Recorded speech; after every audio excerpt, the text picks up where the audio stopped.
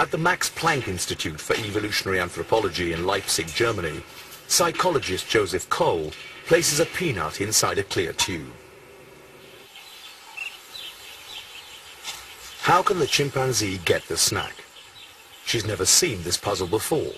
For 10 minutes, there's no solution inside. And all of a sudden, boom, they solve it.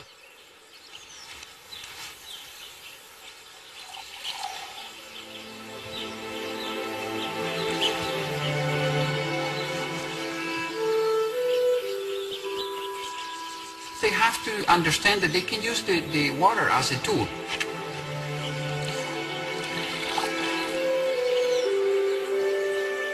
This is interesting because the water itself, it doesn't have any shape. Using water as a tool seems like something we would do on a good day.